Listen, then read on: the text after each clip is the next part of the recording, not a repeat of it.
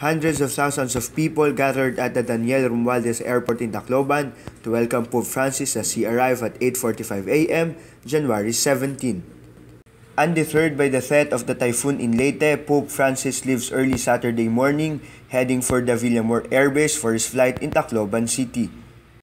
Pope Francis' departure for Tacloban has been rescheduled earlier due to Tropical Storm Amang. Public Storm Signal Number 2 was already hoisted in the province of Leyte. He presided a mass at 10 a.m. in the said airport. His Holiness aboard the Philippine Airlines Airbus 320 at 7:37 a.m., 40 minutes ahead of schedule. In there, he will meet the families of the survivors of Typhoon Yolanda. This is Julius Lacaba reporting.